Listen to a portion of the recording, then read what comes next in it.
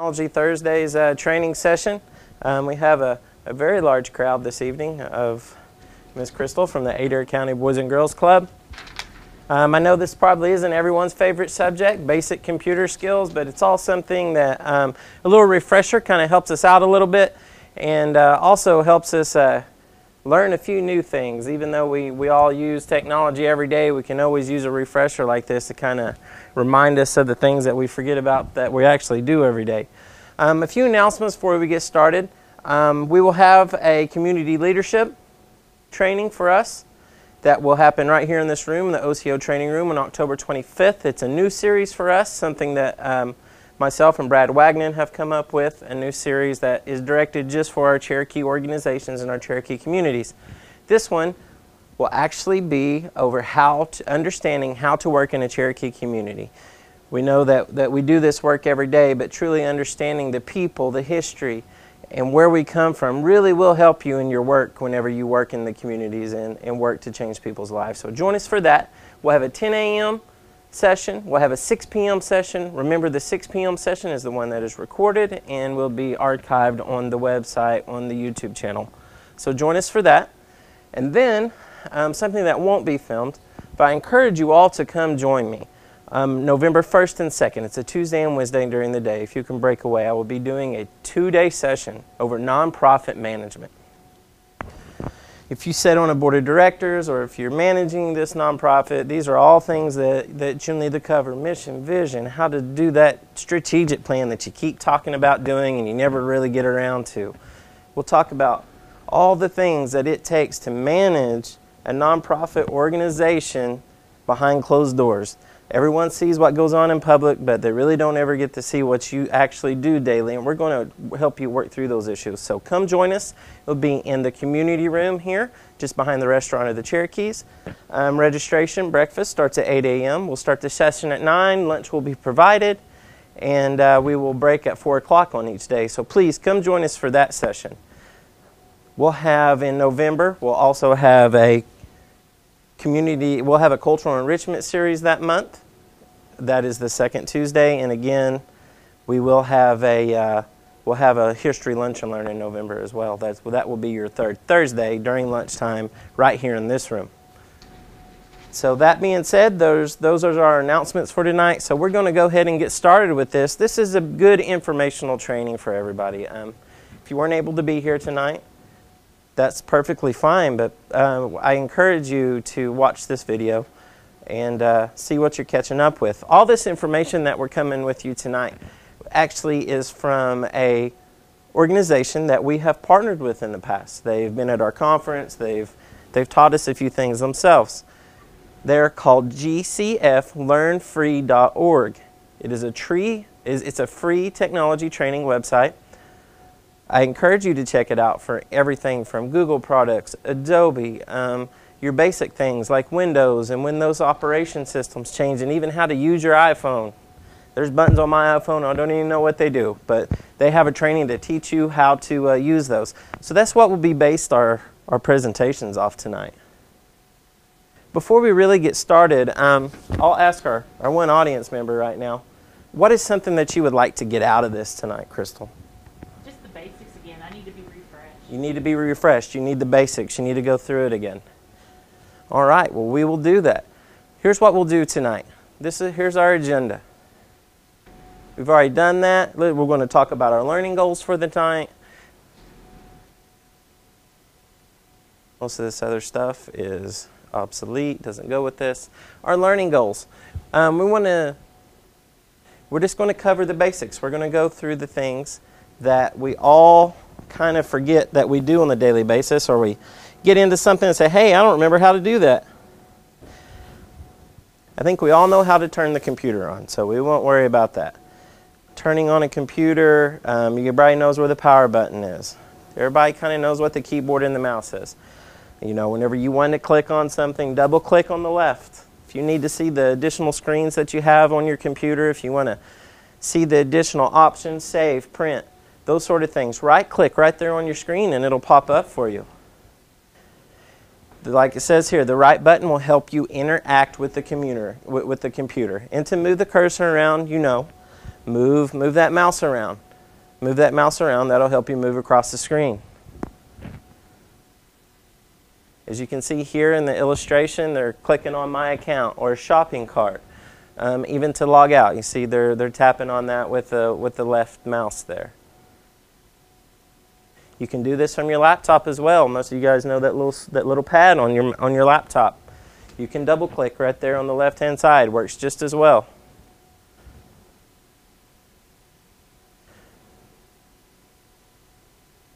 Whenever you go and you start to when you use your keyboard, you type letters, you type numbers. Those are the sort of things. If you get a screen that says login, click inside the box and then use your keyboard to type it out. A little tip, if you have trouble remembering your password, or if you have 20 different accounts and try to keep 20 different passwords for all of those, try to keep little hints to yourself so you don't forget those and have to reset your password every time. I'm major guilty of that. I do that a lot. I try about 20 different passwords before I actually get the right one in, so leave yourself little hints so you can remember.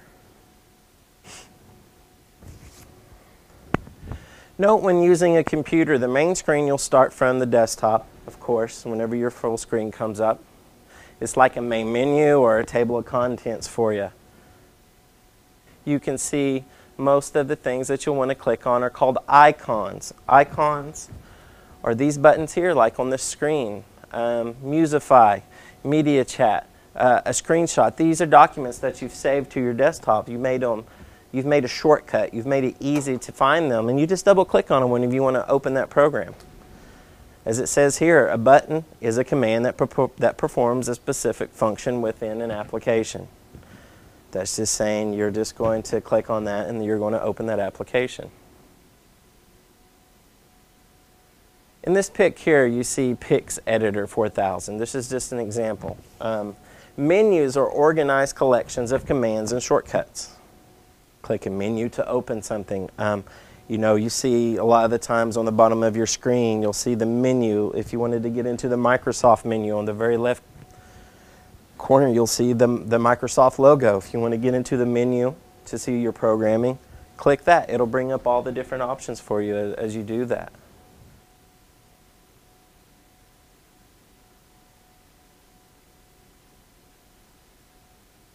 Okay. When you open an application or folder, it is displayed in its own window. A window is a contained area like a picture within a picture. Within its own menus and buttons specific to that program, can rearrange multiple windows on the desktop, switch them between them, kind of move things around, make it where it's easier for you, and make the things that are more commonly used easier to get to for yourself, so you don't have to search for those. Okay. Just some additional resources that you can find on their website. Buttons and ports on computers, setting up a computer, mouse alternatives. There's lots of different options that the website offers. But we are going to move on to our next thing.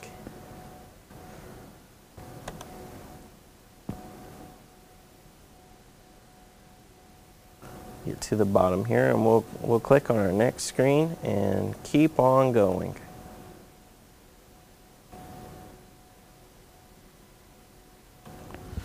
We're going to talk about now how to use your computer's built-in help. That's all a button that a lot of us, I don't know if we're a little embarrassed to use, or sometimes I click on them and I still don't understand what they're trying to tell me, so sometimes I just avoid them altogether, but they really are there to help you. Okay? Everyone needs help sometimes. Luckily, when you want to help with a computer program, it's usually easy to find. Okay? Just in your top toolbar, you'll see the help button. You can click on that help button. Or if you see the search bar, maybe you don't necessarily see the help button right away, you can put help into that search bar, and it'll bring up the help screen for you. This is just going to kind of tell us how to access our built-in help. Most programs have one of two ways to access built-in help. Okay. As you can see here at the top window, they're illustrating to you here, help. Okay, what do you need help with in this program? Here you're looking in Adobe Photoshop at this one. You hit that. Do you need help get started? Key concepts. You need help support. You need tutorials. Do you need videos to show you how to do something? All this is built into a lot of your programming. So if you need help, don't be afraid to ask the computer for help. He's not judging you. Help files can be organized in a variety of ways. They can be table of contents, fact, or searchable database. A lot of the times on email, such as Outlook and those sort of programs, if there's an email that you're searching for and you need to get to it quickly, that search engine there helps you find that email, correct? Same thing with help here. You can type in a certain thing. For instance, here they have Excel. And when they need help with column width, so you see in the toolbar there, they put in column width. Then it brings up the different kind of options about the column width. Or you need to change the column width and the row height. Do you need the specifications and limits of that? Column function. There's lots of different things that will bring up for you. You need to scroll down until you find the one that fits the need that you have.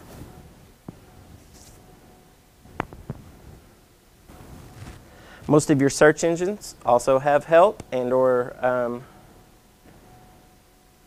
help topics and different things. Firefox, Mozilla, Google Chrome. So those are some of your more famous search engines these days and browsing systems. The day of Internet Explorer is kind of going past us. So keep in mind that whenever you're looking, there's some different alternatives these days. I'm a big fan of Google Chrome myself. Google says it best, one account for everything. I love it. I love the Google Docs, Google Forms, and those things. And the greatest thing about it is free. So you can do a lot of cool things with it. Here they're illustrating Firefox for everyone. Here's their help topics. These are just basic things that people ask a lot. Basic browsing, installing updates, how to sync your browsers. You know, a lot of things that if we're very unfamiliar with, it wouldn't hurt to click on these and see how it can help us do things better.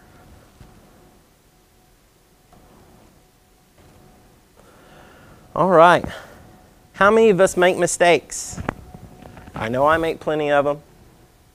How many of us blame them on the computer? I do mostly. You ever think it might be operator error? Yeah, most of the time. So here's an easy way to kind of undo your mistakes. If you're unfamiliar with a lot of programming, most of the times you'll see a little curved button at the top or somewhere on your screen.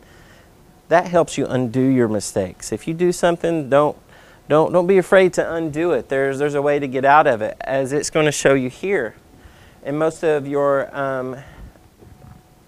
functioning toolbars, your ribbons as they like to be called, you can go into edit, and as you can see, the undo button, it's telling you to go back because you messed up. So you can hit that undo button, and that'll do away the last thing that you just did on your computer. It's not going to do away with the whole thing. If you've made a lot of mistakes, you need to hit it multiple times to get rid of all those mistakes.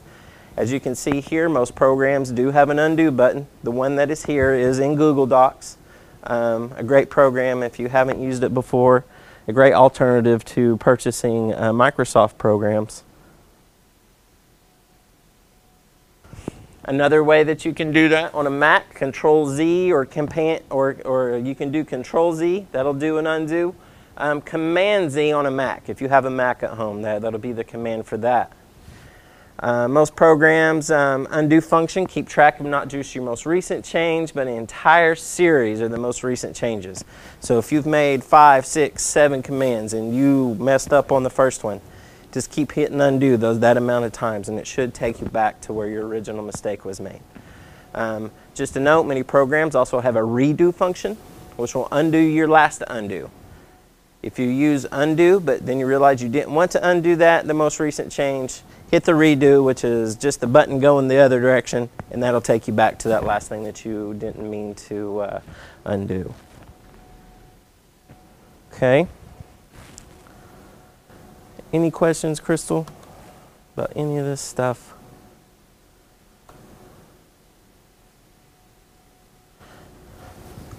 The next thing we're going to work on is understanding file extensions. File extensions are basically types of documents that have files on them. A file extension is a 3 or 4 letter identifier found at the end of a file name or following a period. These extensions tell you about the characteristics of a file and how to use it. This lesson we'll go over some examples of these extensions as well as how to determine a particular file's extension.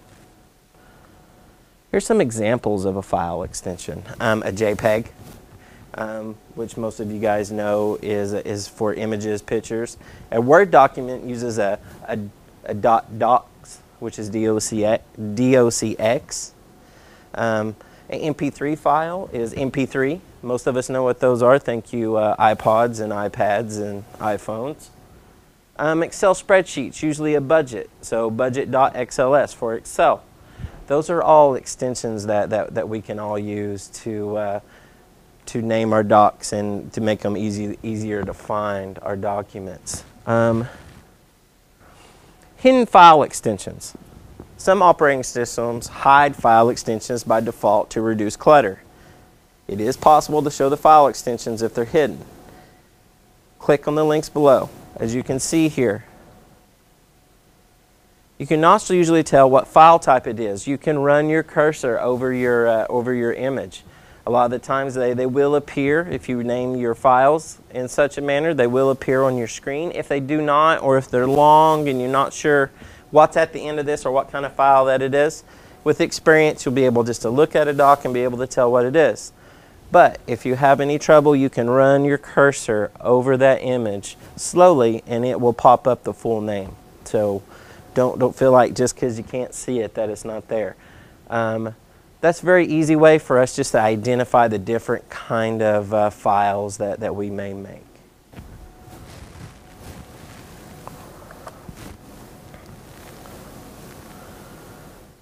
This is everyone's favorite one, right? Downloading and uploading. These are the ones that always jam up on us, freeze the computer up, because we tried to download 75 pictures that somebody posted on Facebook that you just had to have. Or you're entering out that cell phone or the camera from the last vacation from 3 years ago. It's got 3 years worth of photographs on there. This is one that can give everyone trouble. So while exploring the internet, you've encountered terms downloading, uploading. Sometimes you accidentally click on something and a virus or something decides to download itself. So we'll talk about how to defragment your hard drive a little bit later. But downloading and uploading. Downloading means receiving data from a file and putting on your computer. Uploading means sending a data or file somewhere on the internet. If you take online classes or those sort of things, you may need to upload a document to the file and save. It can be anything like that, or you may need to upload a file to an email so you can send a picture or a document to someone else. These are all great things in technology that we've been able to learn over the years, and it's made life a lot easier if we just know how to do it. Okay, usually when you download a file, you will start the download by clicking a link to the file. Many of our tutorials that we'll be using here will have a practice document. If you're following along with us online, go ahead and click on that document and you'll kind of see what we're talking about. If you click the link, your browser should prompt you to select 2 methods for downloading the file. You can open with all download file and load it immediately, or you can save file, will download it and save it to your hard drive. As you can see here, save file will automatically put it to your hard drive. It will be in a section where you've located it, and it's easy for you to find, or even move it to a folder that you've created to make it easier to find and kind of keep things organized on your desktop. Okay, either way, once you click OK, the download begins. Your browser will indicate the progress and time remaining on the download. Don't get concerned when something's downloading and it tells you 75 hours left and then it's finished in 2 minutes. It's not always accurate, so if it's taking a long time, it may be a little bit more difficult. Some browsers don't always start this download process when you click the link on a file. These cases, you can right-click the link, then click Save As Link to select a selection to download the file. Excuse me. Uploading. This is sometimes confusing a little bit whenever you do an upload. The site allows uploads. You'll have an upload utility to help perform the file transfer. Each site handles the process differently. With some common examples, many sites have an upload button that opens a dialog box, for example.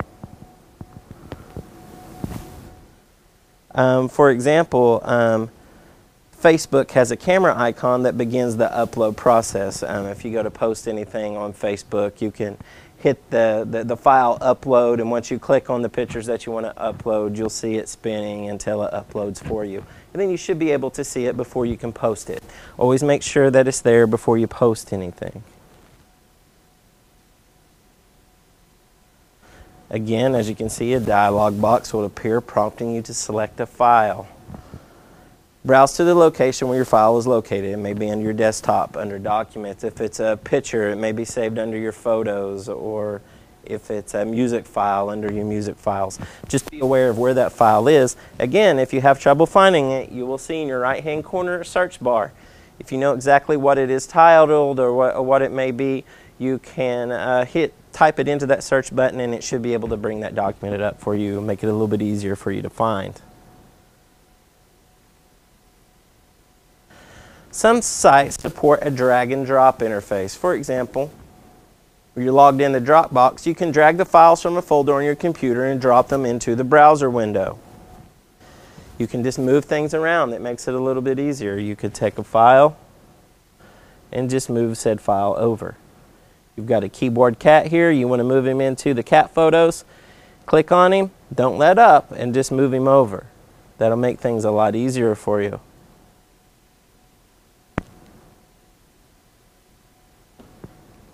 Downloading and uploading isn't difficult. They've taken the mystery out of most of it. And if you ever have any trouble, you can always go back and then come back and try to redo that if your computer has some issues.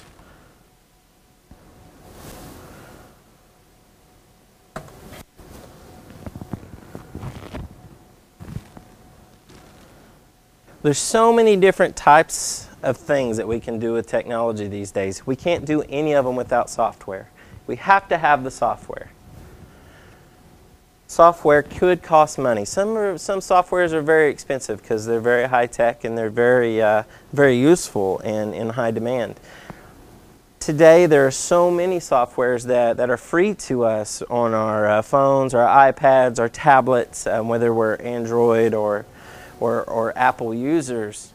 It doesn't really matter. There's a lot of free things, whether they be games, Google Docs, just a lot of different social media sites to the access of our phone. There's a lot of things that we can use for free. Let's talk about free software for a minute, because sometimes free software can get us in trouble. There's some not so nice people out there in this world who like to do things like embed some viruses in front of some of this free software, make it look like the real deal, and trick us all. And then next thing you know, we're having to take the old laptop in and have it to the old computer doctor and having it fixed. So let's talk about the free programming just for a minute. This is a little safety tip for everybody. There are free programs available. If you're looking for software for specific tasks, or try to find a free alternative, non-expensive way of doing something, you know, a lot of people, whenever you need to buy Microsoft Office, you know, there's a good price tag on that. So some of us are usually looking for a freer option. Here's a little key for you 501c3 nonprofits. There's Microsoft Online. You can actually use your EIN number, and as long as you're online, you'll have access to Microsoft Office. Just a little free tip for you there, if you can check for those sort of things. Usually the best way to find free software for Windows is to do an internet search, or Google Chrome, however you prefer to go. On Android, iOS devices, which the Play Store, and then you have the App Store with the iPhones and the Apple products. It's all available. It's all out there. When there's no free software to use, it's sometimes called software gratis or freeware. If you don't see that it's there, you can search those things as well. Now, when we talk about safely searching for free software, First, you need to identify your needs. And the tasks you're trying to accomplish, do you need a simple tool or something very powerful? Sometimes I know that some individuals think that they just want to do some basic accounting. Well, I need QuickBooks. Well, QuickBooks may be a little bit more than what you need. There might be another alternative. There may be a freer alternative out there that's a little bit simpler than what you actually need. Instead of spending the amount of money for an entire QuickBooks system, which could run you up to $200–300 for sort of depending on the type that you buy for software, there may be a freer program out there that may help you out. So be aware of what your actual need is. If it's an extensive need, you're managing 3 or 4 different accounts, you need spreadsheets, you need all these things to be taken care of automatically, then yes, QuickBooks is probably the way for you. If you're just keeping basic ledgers and things, you can find, you can use Excel spreadsheets maybe that you already have access to, or Google Sheets, or another free software out there that can really help you. Next is search for information on a program before downloading it. Determine if the publisher is reliable and well liked, and if the program is safe and stable and has the features that you want. Make sure, do a little investigating before you download something and click on it. That's what the internet is there for us. People love to write blogs. People love to write reviews these days. They don't mind telling you what's on their mind about a subject. Look at that. If something's gone wrong or it's downloaded viruses, people won't be afraid to type that in. Do a little reviewing. Read the reviews. On neutral third-party sites, a publisher may remove negative reviews from its own site. Keep that in mind. If you don't have a negative one every now and again, you may realize that something's not right here. So make sure that it's not on their page. Look at a third party, consumer reports, those sort of things. You should be able to find some good information on the program. Don't click misleading advertisements designed to look like download links or error messages. You know, that big thing, you have a virus, you have a virus. Well, you don't have a virus until you click on that button, and now you do have a virus. So be very cautious about the things that you're going to click on. Avoid malware, included installers. If an installer has options for custom search bars or other programs unrelated, tell it not to install these. We'll get to how to remove those type of things a little bit later in this training, but be very careful about that. You can please download directly from the developer's website rather than from a third-party site. Be very leery of those. Make sure it's the main site. Third-party file hosting sites include malware and those sort of viruses that slow your computer down and eventually can cause it to crash and cost you a little bit more money. And if you don't have one, please get some antivirus software on your computer. Those can save you some big things. They'll tell you, you know, be a little leery too about those free ones, because usually they can download some other programs and kind of mess your computer up a little bit. Use some good antivirus programming, some malware antivirus program that you probably need to pay a little bit for, but it will save you in the long run. It's a great investment, so I say to do that. Scan for viruses. After you get that program, make sure that after you download that there's no viruses that have been downloaded through that with your antivirus software. Keep yourself safe.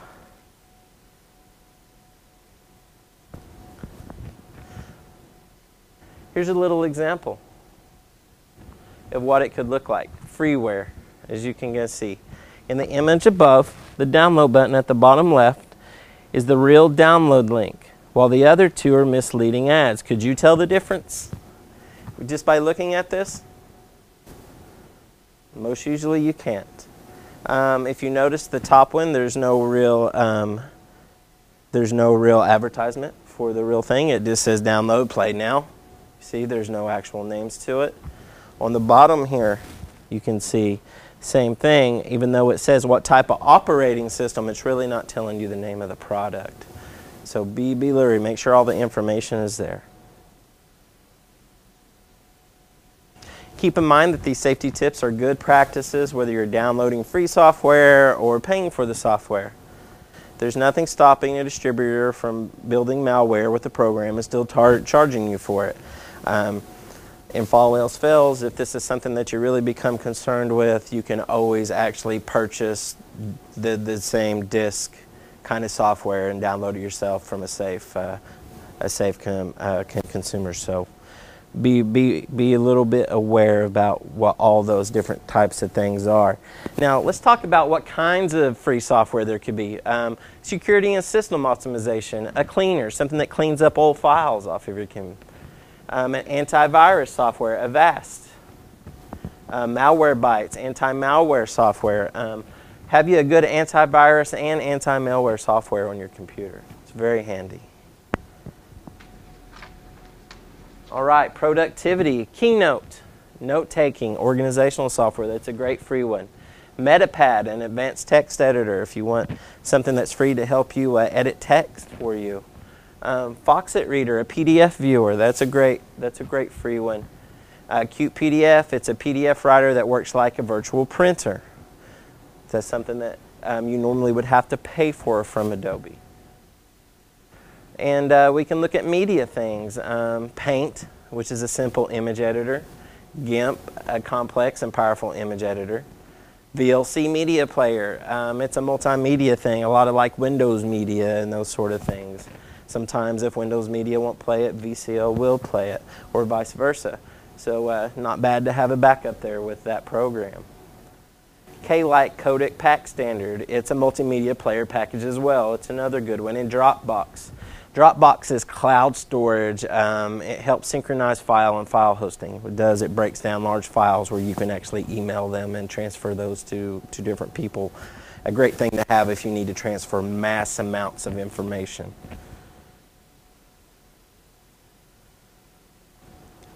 Okay. Why is some software free?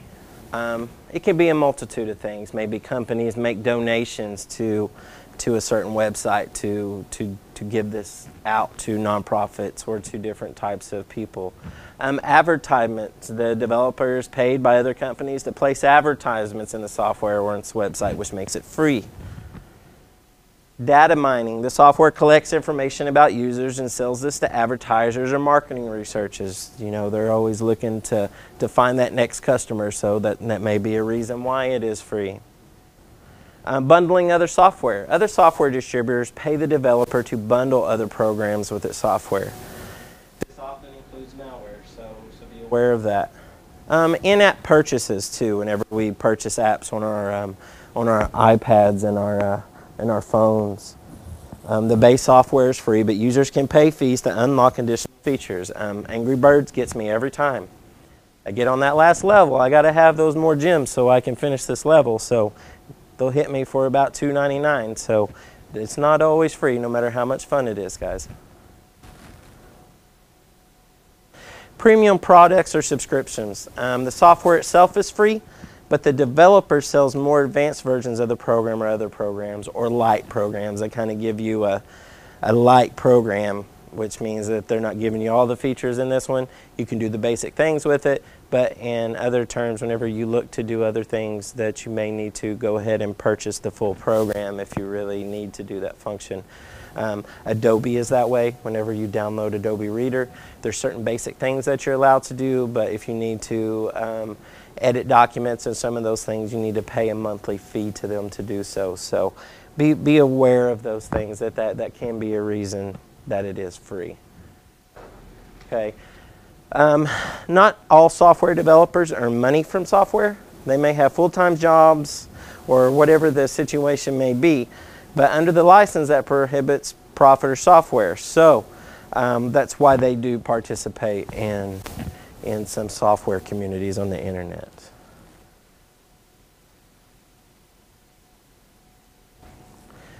And this will just kind of tell you how some free programs make money. I'm not really going to cover all that with you. It's really not relevant to what we're doing tonight. But in your programming there is some options for you.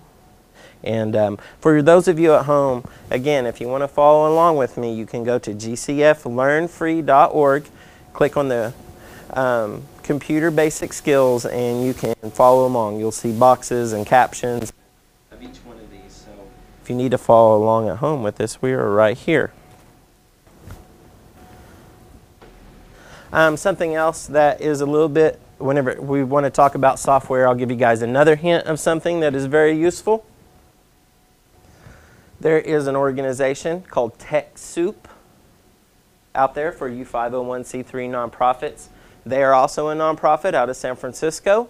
Their whole program is set up to help you afford software, Microsoft Office, Adobe programming, Photoshop, Adobe programs that may be good for you, Illustrator, Photoshop, the things we need to make flyers and logos and do our daily business with. They can help you with that. I believe the last time I was on there, they had Office 2013 on there, and the only way you can purchase is to start an account, put in your 501c3 with them, let them approve everything. Then after that, you can purchase software. The last time I was on there, Microsoft Office 2013 was only $44, a high discount off the $175 that was sitting on the shelf in Walmart or Best Buy or any of the other places. Only open to you nonprofits, so keep your mind on all that. It will definitely help you guys out whenever you go to purchase software. We encourage at CCO, we encourage you guys to use these programs. Now, I've mentioned it enough. The next thing we want to talk about is PDF files. What is a PDF file? It's one of my favorite things, PDF files, especially when you're creating your own work and you need to share that with someone.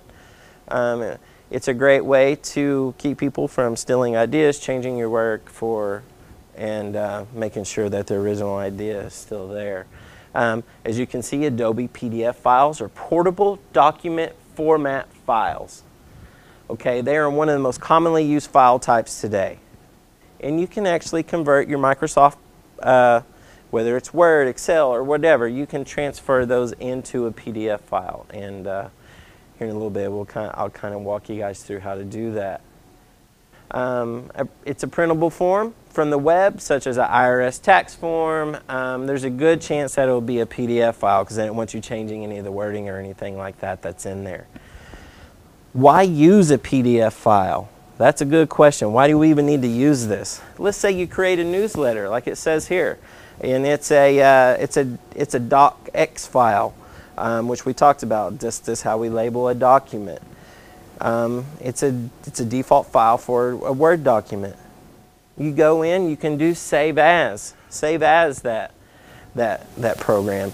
And once you do, when it brings up the box, and you can click whether you want it in documents, do you want it in pictures, do you want it in another file. But as you notice at the bottom there of the file, before you save it, there's a down arrow. You can click that and click save as a PDF file, and it will change that document into a document that can't be changed. So that's pretty awesome whenever we go to send that to people. Opening PDF files. Opening and viewing a PDF file is pretty simple. Most modern web browsers will open PDF files directly in your browser window. Most computers and things are set up. It's so common now that it's much easier to use. So if you have a newer computer, you won't have a problem with this. If you need to view a PDF file just once, usually it's easy to open it in the web browser. If you need to access the PDF later, you may want to save a copy to your computer. Click save as, save it to your desktop or into your documents. That way you can go back and see it later if you don't have time to look at it now. As it says here, save PDF document. Very handy to keep around. And if you're making a PDF file and you've actually bought into Adobe to have the full programming, you can set that to where people can type inside of it in certain areas. You can set word limits. There's so many different things you can do that. Last year we actually set our grant files in that manner to where we had word limits and sections, so you could only type so far and then it would stop you. But you could type into the document. So be very creative. We'll get into that stuff later on in the series, later on in the year. But I just want you to be aware of these type of documents and that they can be very, very handy for you. If you don't have Adobe already, there's Adobe Reader or Adobe Reader DC. If you don't have that already on a computer, this is a very safe program. I encourage you all to have this on your computer. It'll allow you access to view Adobe PDFs. It'll allow you to save things as an Adobe PDF and be able to send those to folks. So there's some other things that go along with Adobe PDF where you can get more creative with it, but you will need to pay for those sort of things.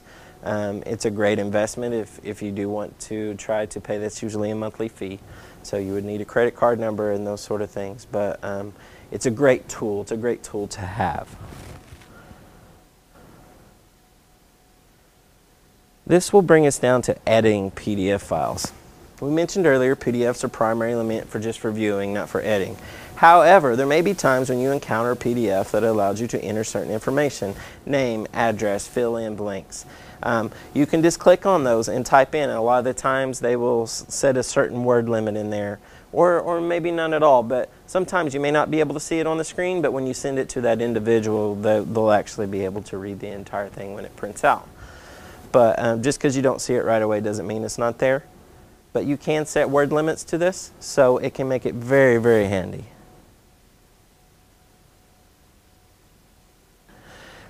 This feature is not supported in all web browsers. You may need to download the PDF before. Like I said, you need to download that possibly if it's something that somebody sent to you. Or to create this, you need to buy into the higher version of the Adobe PDF reader system. Creating PDF files. There are several ways to create PDF files, but the method we largely depend on device for using is Windows 10. If that's what you have, go to your print dialog box, select PDF from the list of printers at the top. This allows you to create a PDF of anything you would normally be able to print, including documents, emails, and web pages. Okay. A lot of the systems that people are using now, you can normally right-click something, and you'll be able to print. You'll be able to print that off. Just by going down to print, you can select your printer and print whatever's off. Same kind of with your print as a PDF. It'll change any document into a PDF before you print it. Okay. A little side note for you here. If you're on a Mac, the print dialog box has a PDF menu that allows you to save file as a PDF for all you Mac users out there. If your computer is Windows 8 or earlier, there's a few options. The simplest method is to use a software that supports a PDF export. A lot of the times, that's why I do like to use Google Chrome, because they have all those options on there for you. Another option may be to use a PDF converter, like a small PDF. It's a free app in your web browser that can convert various file types, Microsoft documents, or whatever into a PDF format. Another app that's great to have on your phone or your tablet, or even on your PC or laptop. So I encourage you guys to use that. It makes work a whole lot easier. All right, these are our basics of PDF files. We've made it through the first little round. We're going to take a little 10-minute break. We'll come back from that, and then we'll finish up with the rest of the training with just a few things. And thank you. I'll see you guys in 10 minutes. I'm so sorry. You okay? Got a phone call. We're switching over our payroll to a different accountant. They told us this whole week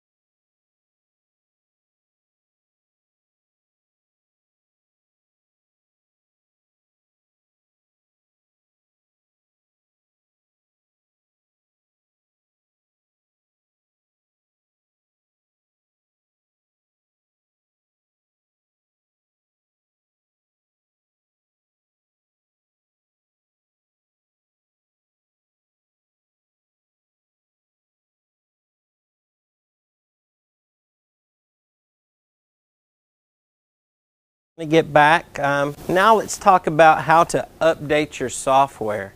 A lot of times it can be very frustrating, especially if it does its on your operating system does it on its own overnight and you're ready to hit the road whenever you first get back into the office. But these software updates are very important. Things are always changing. There's different reasons why this happens. A lot of the times that it's because of viruses or malware or different safety issues, but don't be afraid to do that. Keeping your software up to date is crucial practice in internet safety. Most software updates automatically, they do that by default as long as you've got that set up properly. That's something that whenever it asks you to do those routinely, go ahead and do that because they need to happen. Because more than likely you'll forget to do it and then your computer will get behind and begin to lag and then we get the dreaded blue screen. So please try to keep up to date on that. Knowing how to keep your software updated can improve the stability, improves the security, lets you know about new features, things that it can do. Things are always changing in the technology world. You can read more about internet safety practices here. If you're following along online right there, if you need to go back to this, you can click here to learn more about that. We're not really going to cover that in here right now. All right. Updating your operating system. We just talked about how important that is. If you have a Windows system, this will tell us right here exactly how to do that. First, open your control panel. Go into your little Microsoft box. It pops up usually right about on your right-hand side. I'll illustrate right here just a little so you can see. Boom, control panel here. Very simple to do, just like it's showing you here. Go into that control panel and check for updates as it's showing us on the screen. Click on how to check for updates. Like it says, it may take a moment for Windows to search for updates. It's just like us, and we're trying to dig into a file too. We need a little bit of time to find it first. So be patient with it.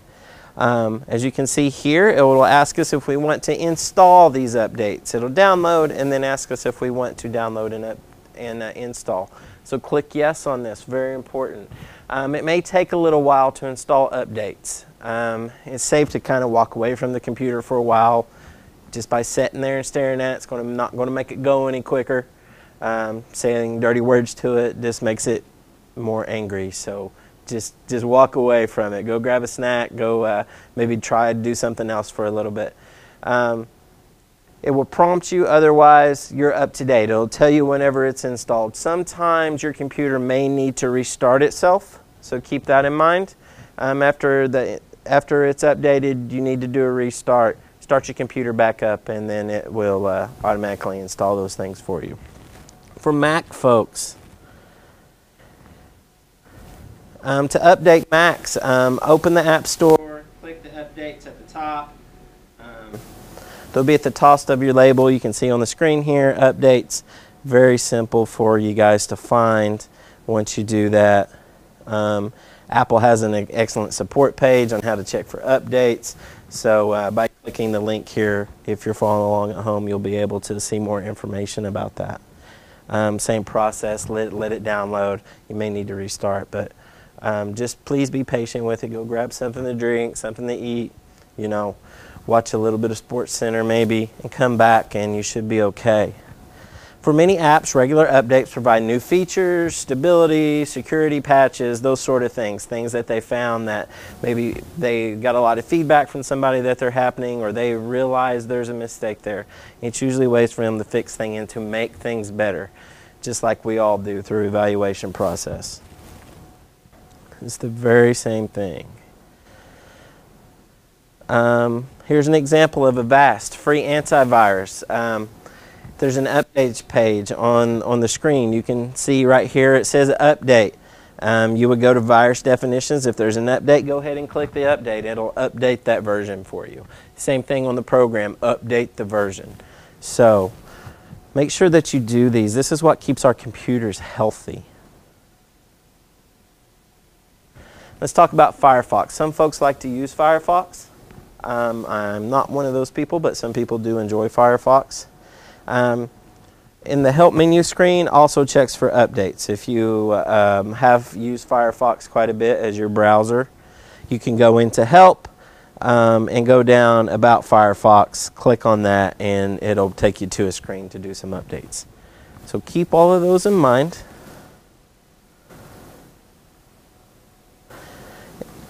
Very important to make sure that we keep this software up to date. As you can see, some of this stuff is pretty basic, so we don't want to do all that. How to customize your desktop background. Go to your control panel, hit desktop background, pick whatever you want, or if you have a picture that you want to use, normally you can just go over that, right click, and set as a desktop background. You've done that, it automatically does it for you. So we're not going to cover a lot of that. That's very simple. Here's one that we all need help with. What to do if your computer gets a virus. And most people can raise their hand on this one right now that their computer has received a virus. I do it all the time. I click on stuff that looked intriguing or looked like it was going to be an awesome free app, and I didn't do due diligence and made a mistake, and then I pay for it. And these are ways to keep your computer from doing that. Computer viruses can be dangerous and should be taken seriously. People can get your personal information through these. They can really just mess with your computer. They can steal information off of your computer with these. So be very careful. Go through the basic steps of virus scanning and removal, but keep in mind that you still may be necessary to hire a technical support professional to completely remove the virus or repair your computer. A lot of the programming will have a 1-800 number or can automatically have some different things. That's why the antivirus and the malware virus protection is so important here. Make sure you have that on to help you. Sometimes they can take care of it and get rid of most things. Some things you may still need to go in and do manually. Then if you still can't figure it out, take it to somebody who actually knows what they're doing, because they'll be able to figure it out very, very quickly. Again, antivirus programs, we talked about the different kinds. Bitdefender, Norton, Kaspersky, those are all great ones. Very good. And then, of course, like we talked about before, malware, the different types of malware. There's lots of free ones that you guys can do, but to get the full effect, I would suggest you purchase a good antivirus program. You can run a system scan, run a full system scan. Once you verify that your antivirus program is running, begin a scan. Okay, let it run its course, and if you run a full scan, it may take a while. So again, walk away from the computer. Watching it's not going to make it go any faster. Yelling at it's not going to make it go any faster. In my case, usually it makes it go slower. So keep that in mind whenever you're doing those sort of things. Just please, patience is a virtue whenever it comes to technology these days. We always wonder, how did we ever do without it before? But that's how we did without it. We just did without it. It makes life a lot easier. Just be patient with it. Think about the way that we would have had it done it the old way. Run a full virus scan. If no viruses or malware are fine, if you still experience problem with your computer, try other troubleshooting techniques, or have your computer assessed by a support professional again. If you continue to have problems of slowdowns and different things, please get that checked out by a professional if those things continue. Review discovered threats and recommendation actions. During the course of the scan, it's complete. The antivirus program discovered threats, recommended various courses of action. Usually what you want to do here, if you're unable to remove any threat, don't ignore it, okay? Just don't pretend like it's not there, okay? It's kind of like that mole growing on your arm, you know. Make sure that you get it taken care of, even though it doesn't hurt or anything like that. It could be something worse. Again, your computer will have a lot of support and help on it. Also, it should give you numbers to 1-800 numbers for support as well. Usually most towns have a center or a store in town where you can take it to and they can help you out. Fortunately for us here at Cherokee Nation, we have a great IT&IS program. We have problems with, it's called the help desk, and they're there to help us out. So Not everybody can have that, but find you a professional that is very good at what they do and they can help us out. Malware. I've talked about malware a lot. We've talked about it more than once tonight. Malware is an antivirus program that can have a malware program. You may want to install one if you don't have one that's not a part of yours. They can do slightly different things. They look for different things, but they work similarly, so you can follow the same steps as we just talked about. Malware can be the same way. Run a full scan. It'll help find those things and try to eliminate them. Again, if you cannot take care of it through that program or yourself, then I would suggest you call a professional. Last resort, if all else fails, you're unable to remove the virus or the operating system is damaged beyond repair, it may be necessary to erase the hard drive and reinstall your operating system and programs. At this point, you may seriously need to call the professional. I can't say that enough. If you perform a full reformat of your hard drive during this process, it is almost guaranteed to eliminate even the most persistent viruses, but keep this in mind, all your data will be lost. So if this is going to happen, make sure that this stuff is backed up somewhere else, because you can't afford to lose it. Once you have to reformat it, it is gone. That's why it's crucial to keep regular backups of your data. You can do that through file systems, you can do that through burning them on disk. Thumb drives, all different ways. Make sure your stuff's backed up if you ever have to reformat. After reformatting a hard drive, you can perform a virus scan on the restored data and make sure it's not infected with the virus afterwards. That is a last resort. That's the last thing you want to do.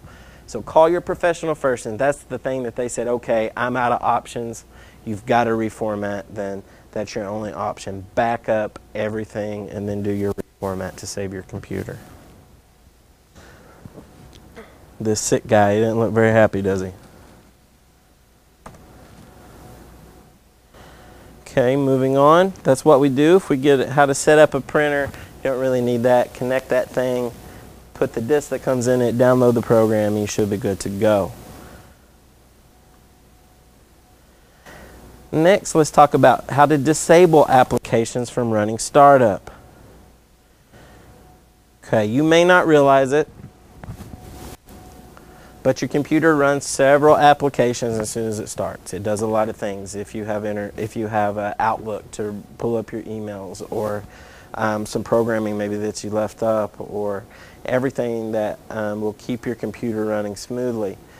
Too many applications can slow down your computer. It may take you 5 to 10 minutes if you've got too many things pulling up whenever you start your computer. Make sure you close those things out if they don't need to be open. Same thing on your iPhones, your iPads, your Androids. Make sure that you go in and you close out the applications, because if you don't, they will continue to run and slow. They're using up hard drive space. They're using up a lot of your storage. So make sure that you close them out, because it will make your computer run slower. Okay. Consider this before disabling anything. Before you disable an application from starting, think about this, whether you should or not. Maybe it's something, maybe you move those applications that you're not using all the time into a different folder or something like that. Most of your Microsoft Windows systems will try to do that for you. Do you want to consolidate? Do you want to move these? Do you want to eliminate this program that you've only used once in the last 2 years? It may just be eating up space, so that may be something that you consider later. Okay. Okay, disable in a program's own settings if you want to disable. Some programs have built-in settings to enable or disable them from running on startup. Each program is different, so look at your configuration menu. Okay, many programs have a startup setting, but some OSs may not. OS is an operating system, and they may automatically manage which programs run on startup. So you need to take a look here. You can see the screenshot here. This is of Dropbox. You can kind of see general These are just different things, you know, show desktop notifications. It's telling us to start Dropbox on system startup. So you can kind of manage that. If you don't want Dropbox to start up on system startup, unclick that box, get rid of it. That way it doesn't start up and automatically run. Things like that that you may not use all the time can really slow things down for you. For those of you who have Windows 8 or 10, just depending on where you are now, those are probably the most two common ones. Some of you still may be running on Windows 7. If you are, I really suggest that you upgrade. It will be a culture shock for you if you do, but you need to really update that with the times.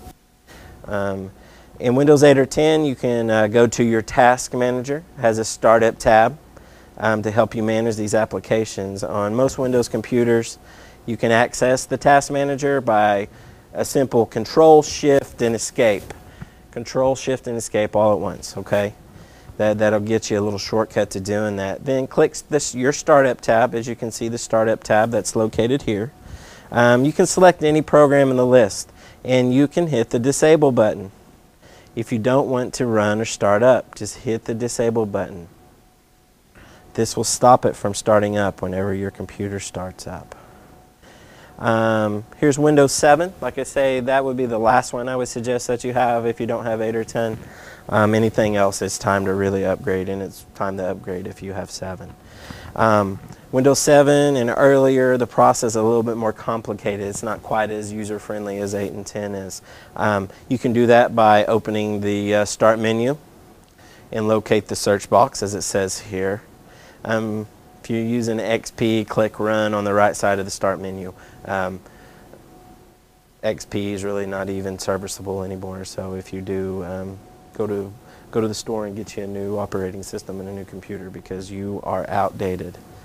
In either the search box or the Run dialog, type misconfiguration and press Enter, which is MS config. Okay.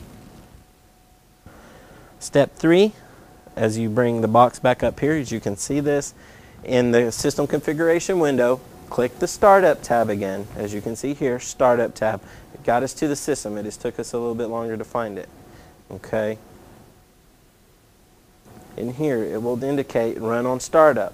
If you want it to run on Startup item, then keep it clicked. If you don't want it to start up, then you need to unclick that. Again, we're just doing this to try to save your memory because this is what slows everything down if you have too much stuff running.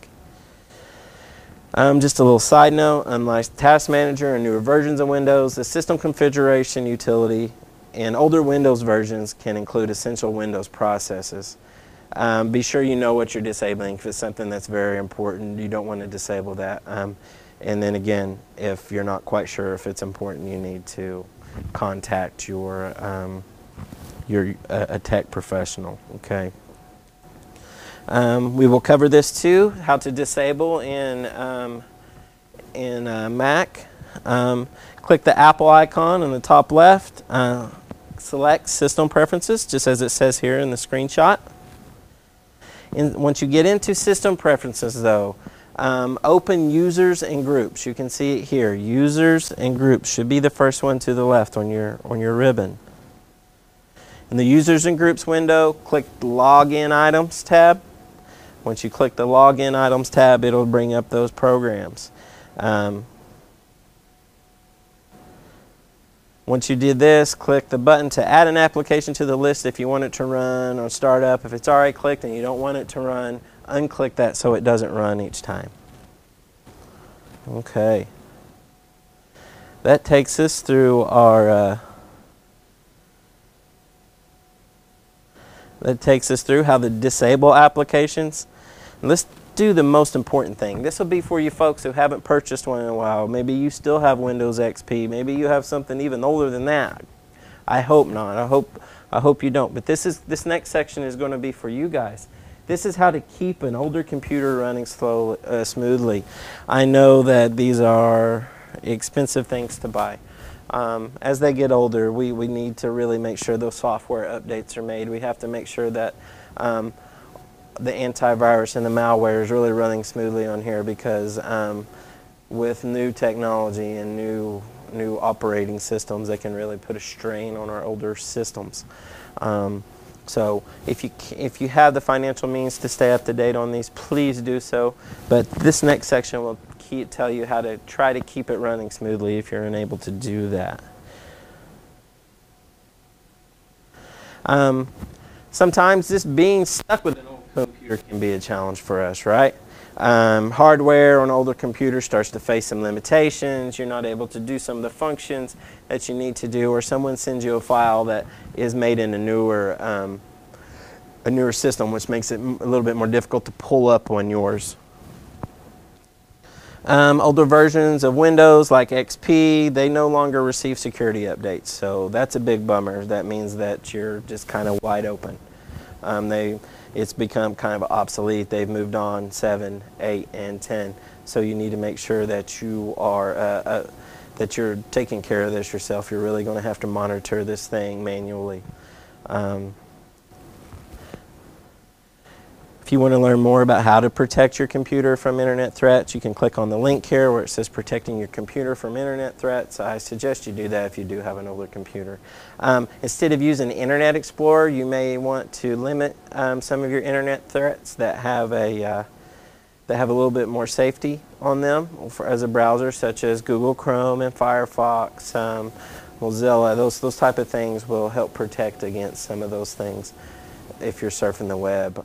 If you're using Outlook, you may want to consider switching to another email client like Thunderbird. A lot of internet threats become very vulnerable in Outlook, so you need to take those extra precautions whenever you have an older PC.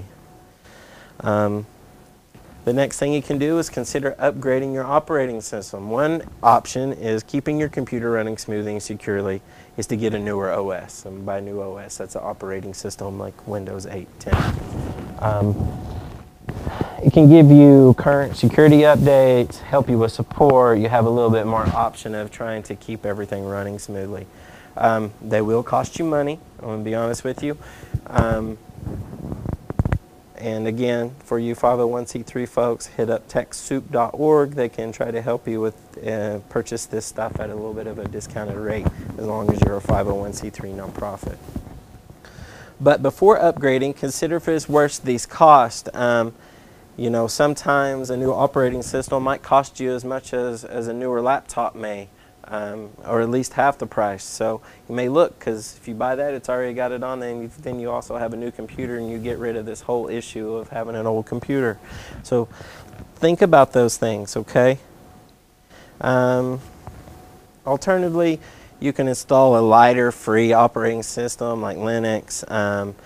It takes some time to try to learn that, but it has many advantages. Usually runs well on older computers, but if you absolutely just can't purchase one, that's another option, is to look into using a different free operating system like Linux Resources. And if you want to learn more about Linux Resources, there's a link right there attached. Let's talk about what it takes to maintain your computer.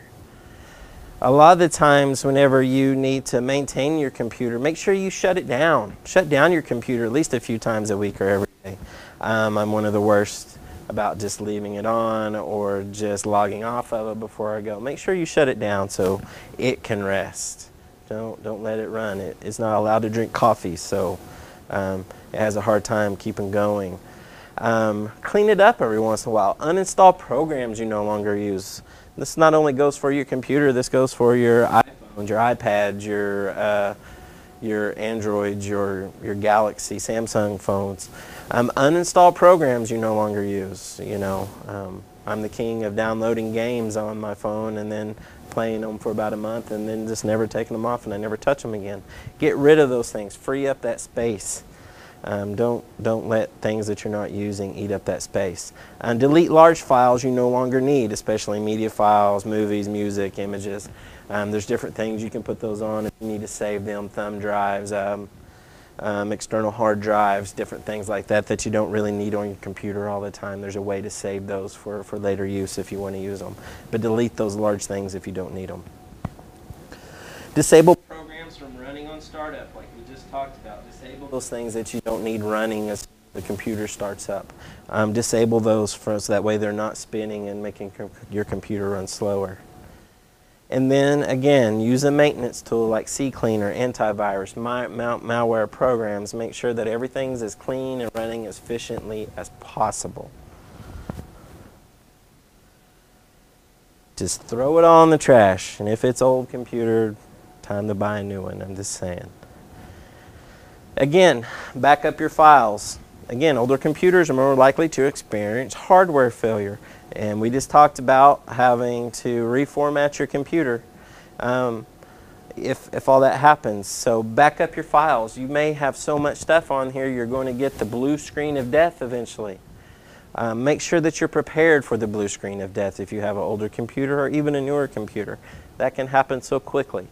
Make sure you're prepared. You may have some very important information, some very important work or documents, pictures of your kids that on there that you could never get back if it's not backed up properly. So make sure you do the backing up of your files, okay? Especially if you ever have to reformat.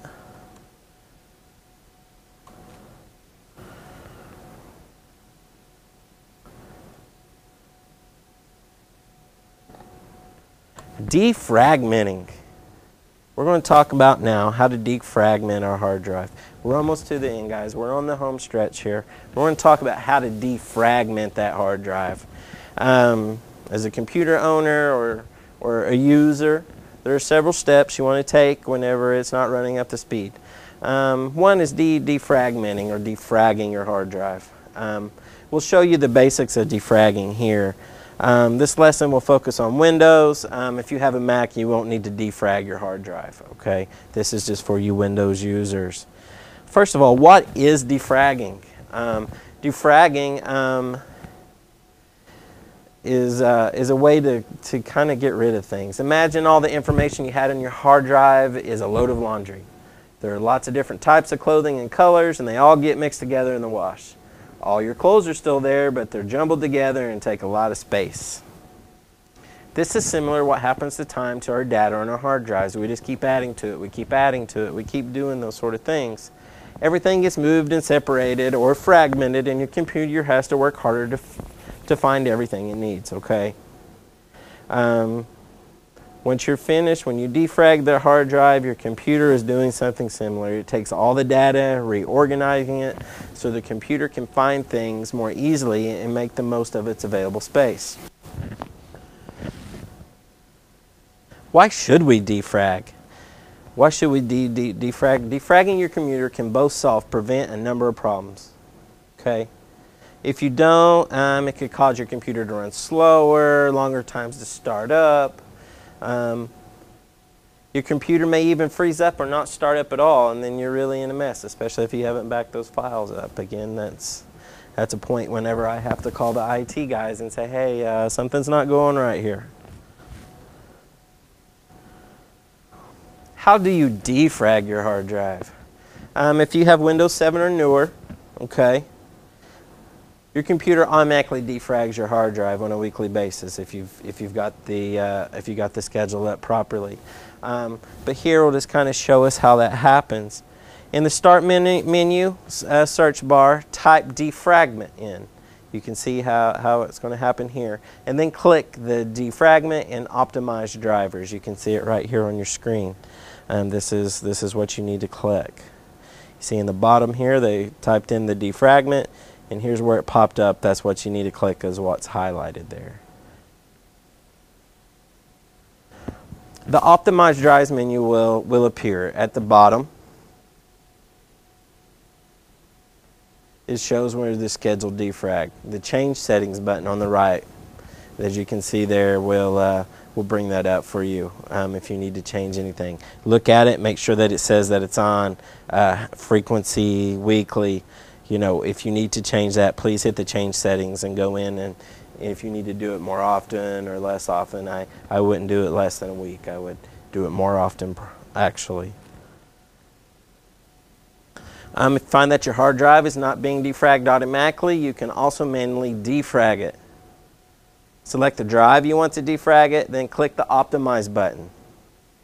The process of defragging can take a long time, so maybe you want to let it run overnight or during a time when you don't need to use your computer. Okay. Again, walk away from it, go watch a movie, hang out with the family, just stay away from it for a while. Again, staring at it, yelling at it, it's not going to make it go any quicker.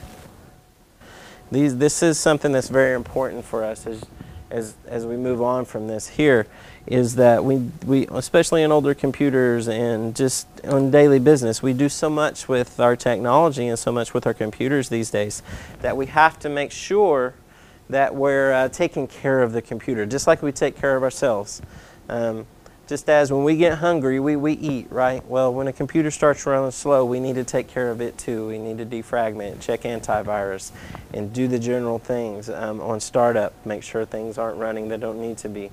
Do the little things, that's going to help do it. You can also find some good cleanup programs that are free that you can download, and it'll help get rid of those cookies and those extra files, those extra internet files that just from searching the web that don't need to be there anymore. All right, we've hit the home stretch. We're on the last two things. We will talk about installing software on your PC and on a Mac, and then we will finish with uninstalling. These will be our last 4 little sections here. They're not very long, as you can see. Your computer allows you to do some really amazing stuff. You can do digital photo editing, you can play video games, you can Facebook, everyone loves Facebook. I mean, you can do so much with them these days. Video chat with loved ones if you're far away. They allow us to do so much, especially with internet. So developers are always creating new software and applications. They're getting rid of old viruses. They're making things safer if someone has attacked it with a malware or a virus. So they do these things to protect us and to make the software better. You know, a lot of the times the games that we like to play, you know, they'll change things, you know, and make the game better. So always stay up on that. So we need to make sure that we're doing the right thing.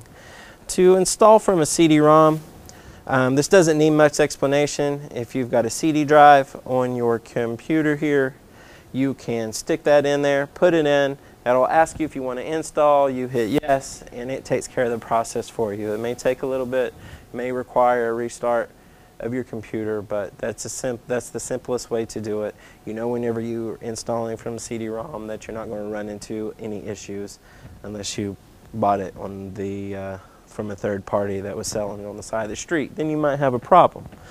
But normally, purchase from the store, CD-ROMs are the safest way to install your software.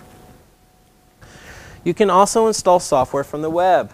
That's the most common way these days, is just to download it. Again, be very careful about where this is coming from. Make sure that this is the mainstream company that is offering it. It's not a third-party knockoff who's just trying to steal information from your computer. So be very careful there.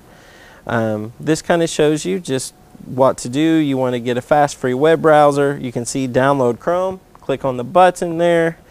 You can locate the double click or the exe file. This will download into your folders. Okay, normally it'll ask you to save. You can hit save and then run, and then it will run the application for you. Okay. As you can see here, the dialog box will appear that it's installing. You see the bar. Sometimes they'll have a timer on those and kind of give you an idea of how long it will take. Again, if it takes a while, walk away. The software will be installed. You can see the application from the start menu. It'll automatically come up for you from a start menu once it's on there. As you can see here, this one has a lot of Google. Has Google Chrome, Google Drive, a lot of iCloud things, Java. Adobe would be one that would pop up here for you if you had Adobe. So you can see most things from the start screen. A few tips for finding software. The easiest way to find is search the web, of course. If you're looking for a way to edit some personal photos on your computer, you can run a Google search for free photo editing software. Excuse me.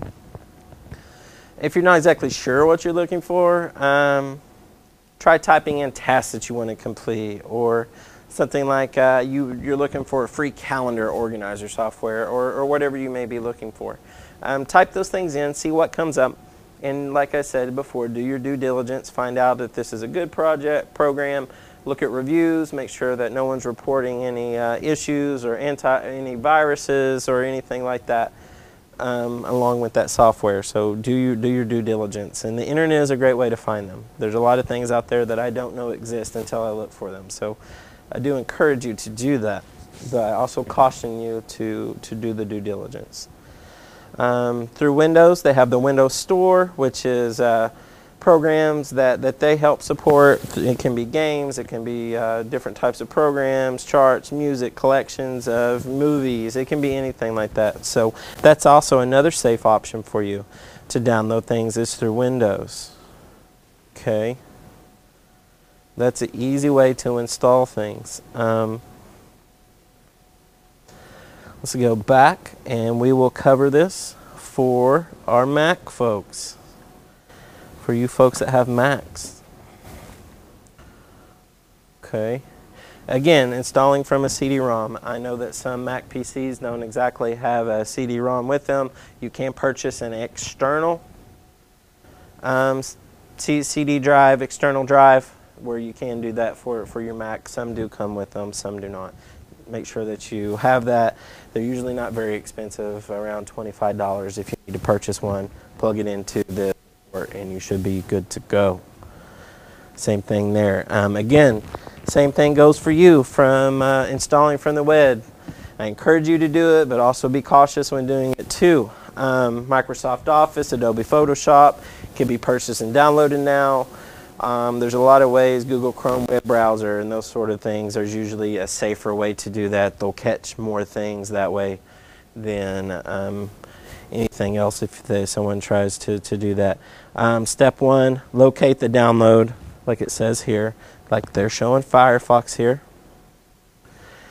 Select the file. Okay, you see Firefox there. The cursor's on that one. That's what he wants. So you're going to click that one. Then a dialog box will appear here with the application folder. Click and drag the icon into the application folder. Click it and move it over there. The application is now installed. You can double click the icon at the top of the program. Once you double click it, a box should show up for you to open. So click open. Once you're done, you can eject the installation disk. Do this simply to drag the trash can on the dock. Okay, pretty simple. And just a side note, some applications will use the package extension instead of DMG. In this case, you can simply follow the instructions to install the software. It'll walk you through it. Again, tips for finding software. Same thing there. Make sure that it is for a Mac if you're going to search for things. Software, make sure you put that it is for a Mac and not a Windows operating system. Again, the Mac App Store. Lots of great things, just like the App Store on your iPhone or your iPad. You can get most of the things here: movies, music, tools, helpful applications, games. It's all there for you. So enjoy searching for things that you want to do. As you can see pictures of what they may look like. Some are free, some you may have to pay for. Again, but just be conscious. You can download things, and this is a safe way to do that. They have been checked out by the App Store most usually, and that makes it easy for you. All right, we have made it through installing. Now let's talk about the hard thing, getting rid of stuff that you did install. This is something that maybe you need to do because you don't like the program. Maybe it's a reason you need to do it to clear space, or maybe it's a reason that there was a virus kind of attached to it and you need to get rid of this thing. So there's many reasons to why we do this. Like I said, you may find that those are the reasons, but you need to uninstall the software. So let's talk about Windows folks first, and we'll finish on the Mac folks. Open the control panel again. Go click on the Microsoft icon. Come over here, click on your control panel. Okay. Select uninstall a program in the programs category. You see it selected for us here. Under Programs, make sure you click Uninstall a Program. And you can select the desired application. Here they're going to get rid of the Ask toolbar. They don't need that. They don't want it. It's overtaking things that they do want. So let's get rid of it. It's going to ask you to confirm that you want to uninstall this. So assure you want to uninstall taskbar. Yes. It even has a box here in the future. Do not show me this dialog box. If you hit that you want it, if you don't want to see that every time, get rid of it. But in my opinion, go ahead and leave it, because you may have a change of heart, or may realize that you didn't mean to click that particular one. After that, that's it for Windows. That's it. The program is removed from your computer. It's no more. It's gone. You don't have to worry about it any longer. So that's it. That's all it is to uninstall for that. Last thing, our Mac guys, Windows folks, you are done. This is the last thing for our Mac folks. Same thing goes here. You need to get rid of this thing. Open Finder window and then select Applications, as you can see here. Go to your Finder and select Applications. You can see what your screen should look like right here. Okay. Locate the desired application. As you can see here, it kind of looks like they're going to look at Microsoft PowerPoint. Click on it, and then once it's in the trash can, empty the trash can. Very simple, even simpler than Windows.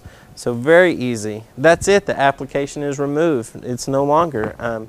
You can always go back and re-add applications if it was a mistake. You can go back and add it if you find that you find yourself in a situation where you do need it. But that is it. That is the end of our session tonight. I do want to show you a few things before we go. I talked to you about a website here called TechSoup. Here it is. You can buy computers from them. This is for 501c3s only. This is for 501c3s. So you can purchase Norton. You can talk about they have different tech topics. 10 steps for planning a successful webinar. They have everything. Office. And the way this program works is that they receive donations from these companies, from Microsoft. They receive them from Adobe. They receive them from, McAfee, all the different type of programs. They receive this stuff. As you can see, they have QuickBooks and a lot of accounting software. Everything that you need to be successful technology-wise for a nonprofit. I encourage you to visit that website. Yes, it does cost a little bit of money, but not nearly as much as it would in the store. So, if there's some programming and stuff and you're not really getting what you need out of free stuff that you're finding online, I encourage you as a 501c3 to visit this website. They can try to help you out a little bit. And I'll continue to talk to you guys about different websites that can help you. The other one is the one that we've been using all night. I will be covering this year, but I will show you just the basic layout of gcflearnfree.org. You can do anything from Microsoft 2016. You can even share your story, different technologies, Microsoft Office. If you have a student that wants to learn reading or to do math better, you can jump on here and do those type of things too. They teach you about mobile apps. And then if you're not sure what you want to do, they have work and career things, everyday life type things, such as using Google Maps and those sort of applications. But if you're not sure, you can move to all topics, and boom, there you are. Here's your stuff for computers. Here's your stuff for email.